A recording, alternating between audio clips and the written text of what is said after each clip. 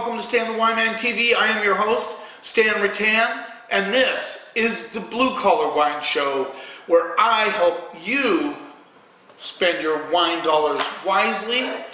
As I promised, I'm doing two episodes on my Winery of the Year for 2017. Kerloo Vineyards, Ryan Crane, winemaker, Stephen Lefesco, assistant winemaker, started in 2007. I don't think I mentioned that in the white episode. You can see, of course, same shirt. I'm filming these back to back. Hopefully put out one on Tuesday and one on Friday next week. And it's that week, next week, that I'm going down to see and visit Ryan Crane down in Soda, where they have a tasting room down there, and I believe that's where they also make their wine. So he's been in the business for 10 years now, making Kerloo Cellars wines. He started making them at Vapiano, where he was the assistant winemaker for 3 years, and I really like his wines. Like I said, I tasted them. Whoa, what was that? That was weird. Anyway, I have my Bluetooth speaker on down there. Okay, that kind of threw me off. Anyway, I've tasted his red wines. I just finished an episode tasting his white wines. I was very impressed with them. The Chardonnay actually caught me a little bit off guard, as you noticed, and that was mainly because I wasn't expecting it to be so much like a Chablis.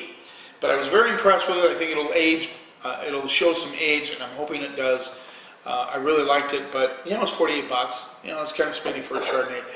And I know a lot of you that drink buttery Chardonnays won't like it. Those of you who like Chablis will love it. So now we're going to do the reds. I have 4 reds here, so I'm going to get right into it.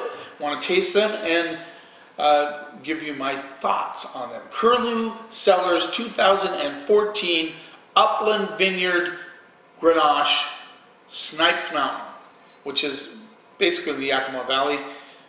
Excited to try this. Of course, I got the big ass glass out here. I got the big bad boy. I like this glass. My son really likes this glass a lot. You can almost pour a whole bottle of wine into it.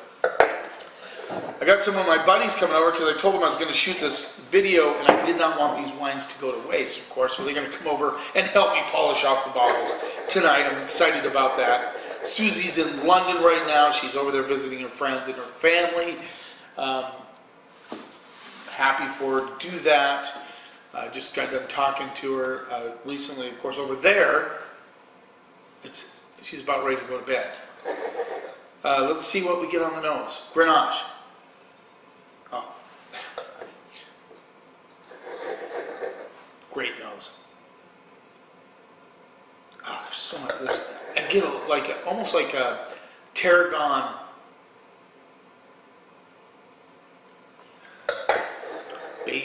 Not basil, tarragon, thyme, nice herbal qualities. Getting a lot of licorice on this one. God, I can't get past those dried herbs. That's very cool. I love it. That's sort of a nerdy part of us in the wine world. Getting almost like a blackberry, kind of strawberry, blackberry component coming through.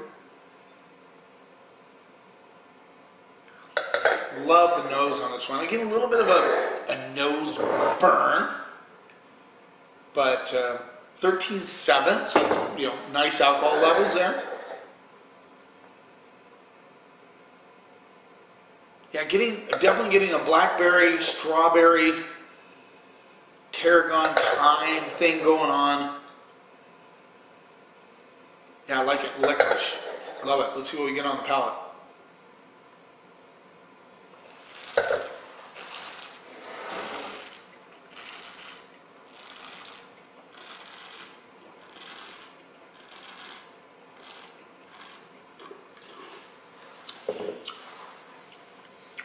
Beautiful balance on this wine. Beautiful. Spicy. I love that spiciness on the back end. Solid fruit, but it stays in check. There's a little bit of minerality I'm getting on the back end with that spice component. A little bit of wet stone, which is kind of cool. But up front, I get a little bit of tiny hit of vanilla. A little bit of plum. Strawberries for sure. A lot of strawberries coming through on the backside.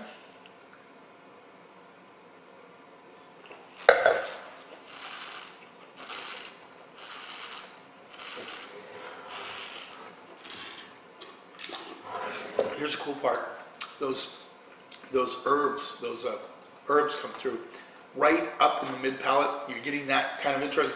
This is a complex wine, smooth as a baby's bottom, very smooth, but then it gets that kind of spicy component on the back end. Finishes fresh. There is nothing fruit forward about this wine. In fact, I know a couple of guys that are come over tonight are going to love it because it's a classic example that you don't have to go fruit bomb to get a really quality wine with good complexity. I mean, I love the dried herbs. I love the strawberry, the plum, the blackberry coming through. Licorice is there for sure. Nice minerality on the backside with a little bit of wet stone coming through. Very, very cool wine. What did I get the price? 57. I'm going to double check. I got to write this down because you can't see on the back of this. It's kind of dark. I think I did a close-up. I am so excited to try these wines. I'm totally messing up here. Here you go. Very cool, kind of an etched glass style wine. Yeah, sorry about that. I got so excited to dive into these wines.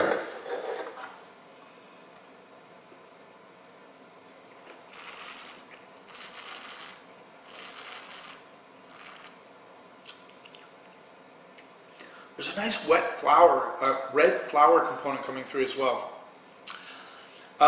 It just speaks to the fact that, as I've said many times, Washington State can make a variety of wines very well, varietals very well. This is a beautiful Grenache. I'm serious. Yes, it's $57, but let me tell you, if you want to get a good quality Grenache from Washington State, this is worth all of the $57. Seriously, it's worth it. You will not quaff this wine down. You will think about it. You will take your time with it. A glass of this wine probably lasts 3 times as long as another wine, just because of the complexity, the structure, the balance, everything about it. It's a beauty. Even right now, I'm still tasting it, and I'm getting a little tobacco component right on the back of my gums. I'm loving that wine. Yeah, I'm going to go straight up A. I mean, probably one of the best Grenache I've tasted. I'm not sure if, can't even remember if that was one of the ones I tried before, but I'm telling you, it's a beauty. What was the vintage on that? 2014. 14, not the best vintage I've had in Washington State. It's a good vintage. A lot of vintages in Washington State are good. My favorite was 13. I'm liking the 15s. So that's a 14, and to pull that sort of a wine out of a 14 vintage, I'm impressed. This is the 2015, as I mentioned earlier. This is called the Kerloo Cellars Majestic, Columbia Valley. It is a blend of, and I like the way he does this, this is really cool, 44%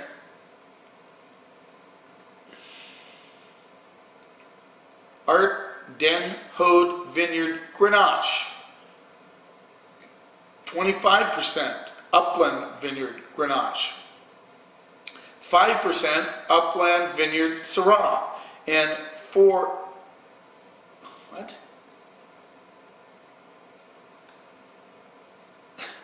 26%, is that right? Stone Tree Vineyard Mourvedre, 26, 70. Yeah, that's right.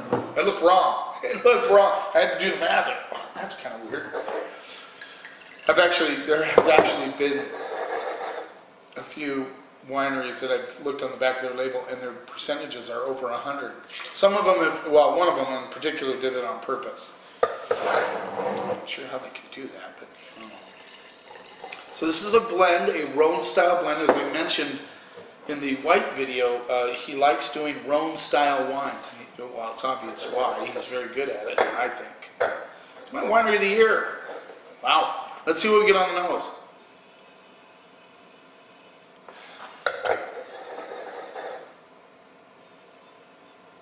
Ooh, I get a little cinnamon hit. I love getting cinnamon on the nose. And this one has it big time.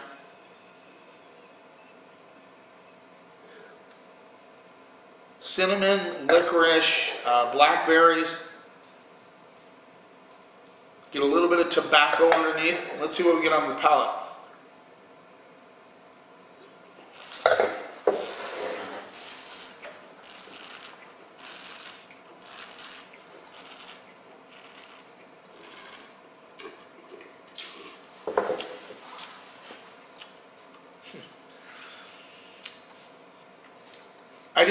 I can't get over these wines. I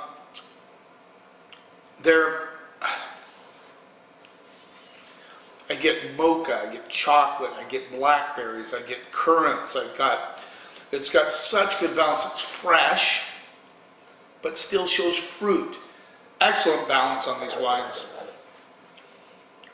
Licorice kind of lingers on the backside with just a little splash of tobacco.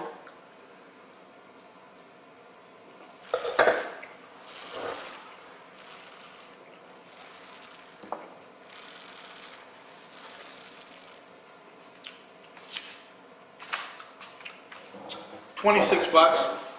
Once again, sorry about that, guys. I probably didn't even do a close-up. Actually, the labels are all very close, but I want to show it to you anyway. $26 for this Majestic. It's a blend, as I said. A lot of Mourvedre in that. Mourvedre is one of my favorite varietals. And, you know, it's mostly Mourvedre and Grenache with just a little splash of Syrah. And I'm telling you, once again, excellent balance, excellent fruit, good structure, a little bit of leather going on. The tannins are definitely firm, but very, very approachable.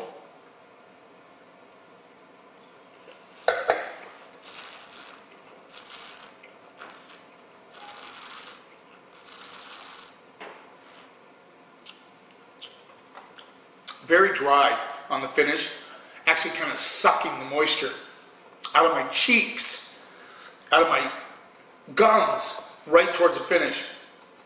What I like, and that tobacco kind of really hits solid on the backside with that kind of blackberry thing going on, almost like a Marionberry component, but it's all held together in this nice structure package that doesn't get it over the top fruit. Cool thing about this wine, what I think, this is just my opinion of course, is you can drink this baby solo, but man, I'm telling you, have a stew. Have a lamb stew with this baby. Have lamb, have a roast, have a steak, have something like that. This baby begs for food, but at the same time, it drinks nicely all by itself. Now that's a hard balance to strike, and he's done it. Ryan Crane has done it. And that minerality, I feel like I just licked a bunch of wet rocks. I love minerality in my wine. I love minerality in my wine.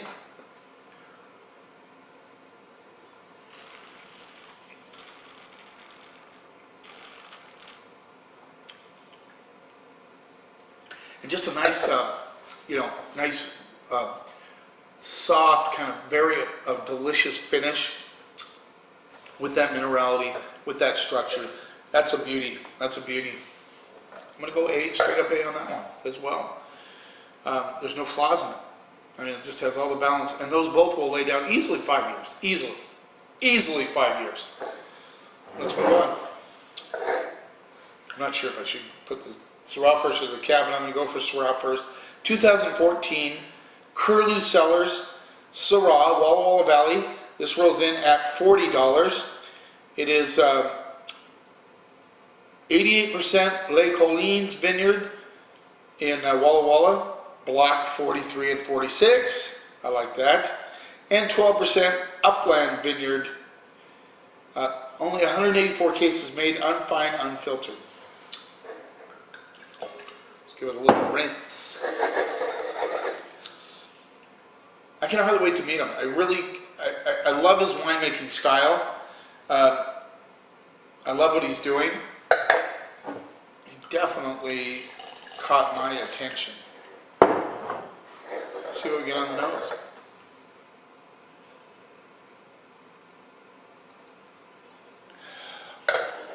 Smells like classic Washington State Syrah.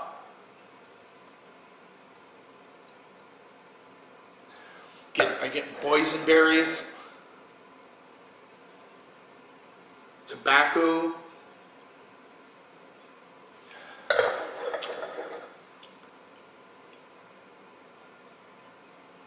There's a little bit of a meat component coming through, like roasted meat.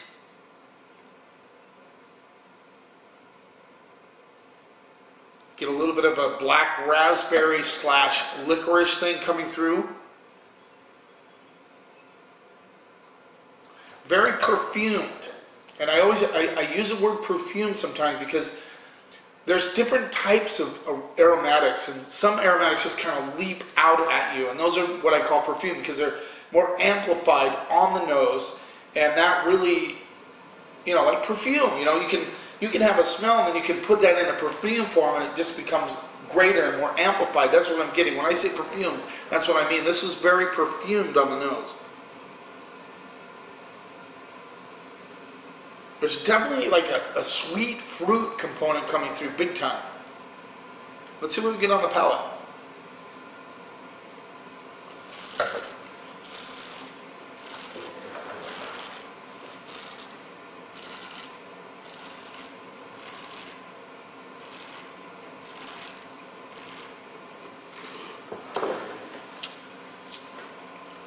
Crazy good, crazy good. If you want to know what Washington State Syrah can do, now a lot of Washington State Syrah will get this huge kind of bacon fat component.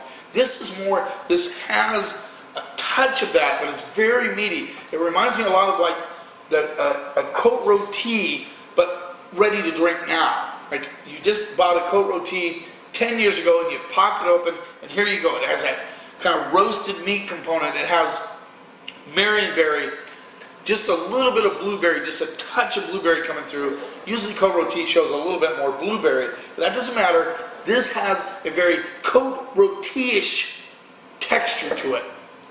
And good minerality on the backside. I love that about Ryan. His wines definitely show terroir, and I love it. He doesn't mask that. He strives for it.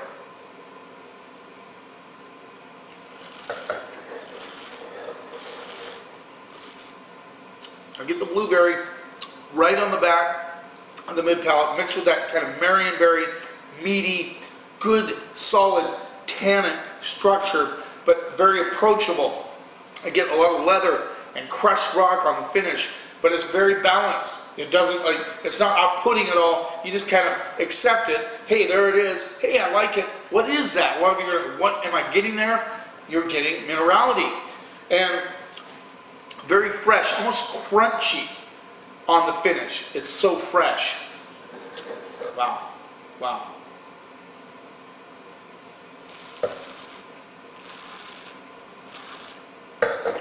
Tobacco right on the front of the mid palate, all the way into the finish. You get a solid tobacco component right on the back end.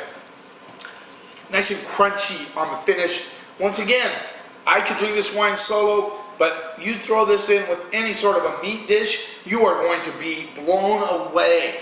Blown away. Come Christmas time, in fact, if I were you, seek a bottle of this out. What did we say it was? 40 bucks, which is, if this were from, okay, let me put this in perspective for you. If this was a coat roti, it could be $300, $80 easily. Here you have a coat roti with a little New World love for 40 bucks. Come on. Yeah. Buy one, find one, buy it, put it away, and open it up when you have your prime rib dinner at Christmas time, or if you decide to do prime rib at Thanksgiving, whatever, open it up. You are going to love it. It is that good. That's an A+ Syrah. I don't go A+ very often, but that is an A+ Syrah. Great structure, great balance, ageability, up the yin-yang. I'm talking 20 years. You could put this away for 20 years, easily. 2015, Kerloo Cellars, Clipson Vineyard Cabernet Sauvignon Red Mountain. Clipson is probably one of the most famous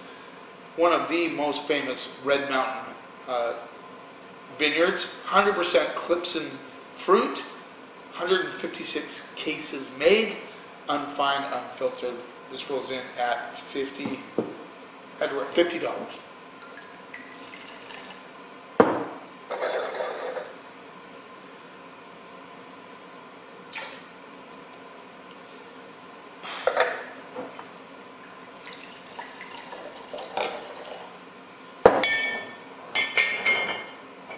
Let's see what I get on the nose. Oh.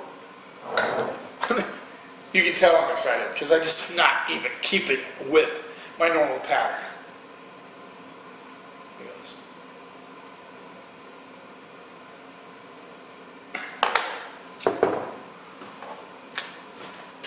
Oh. Never tasted this cab. This is the first time. Let's see what we get on the nose. Immediately currants. Ripe currants, no less. Almost like a candied element coming through, like candied currants.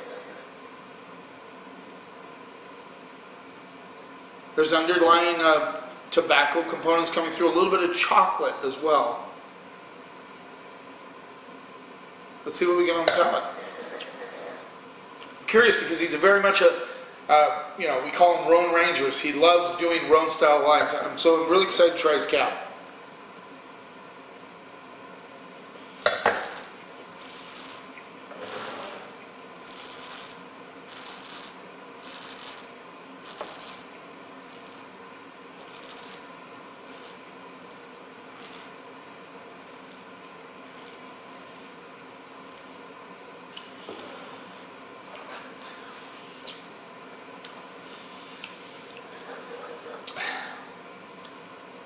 There's a very, very interesting flavor profile coming here. Currants, of course, right up front. But have you ever had remember those cinnamon graham crackers? Cinnamon flavored? And then put a little bit of chocolate on them? That's exactly what I'm getting. Right in the mid palate into the finish with minerality, with a little bit of white pepper coming through. This is a delicious cab. This is a delicious cab that has good structure. It doesn't go heavy on the palate. Good fruit. That cinnamon graham. I love cinnamon graham crackers. In fact, it's been a long time since I've had them. But boy, is that coming through big time with have you ever done chocolate and graham crackers in a sandwich? Imagine doing a chocolate sandwiched graham cracker with the cinnamon variety. And yet at the same time you have a currants, you have tobacco, you have all those things coming through.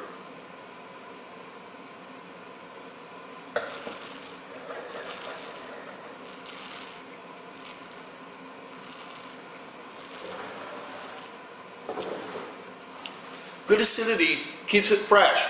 There's, like I said, once again, Ryan doesn't like to go fruit bomb. This is delicious without being over the top. Good structure, good acidity, good flow across the palate, and it finishes with that little bit of minerality that I know he loves so much. I can tell. In fact, I can hardly wait to interview him and talk to him about minerality and showing terroir and just expressing the wine the way it should be. A lot of guys would spend $75, $80 on a Napa cab that is a big fruit bomb and think they got their money's worth. This is $50. This is a delicious cab, but at the same time, it has all those elements that give it ageability, give it complexity, give it the interesting factor. That's really what I think Kerloo Cellars has. It's interesting. Their wines are interesting. Chardonnay blew me away. I wasn't expecting it. I had to kind of think about it. Oh yeah, that's Chablis style. Love the rosé. Grenache Blanc had to be the most interesting Grenache Blanc I've ever had in my life. This guy knows how to make wines. I'm gonna go straight up A on the cab as well. I think it has a lot. It's an excellent cab. All of these are QPRs. I know you're thinking, Stan, but they're in the $40 to $50 range. Yes, they are. They are there. But come on. Anywhere else, these wines would be easily $20 to $30 more a bottle. So there you have it. So excited. I kind of screwed up a little bit. Sorry guys, but thanks for watching. and spending a little time out of your day. You keep watching, and I'll keep helping you spend your wine dollars wisely.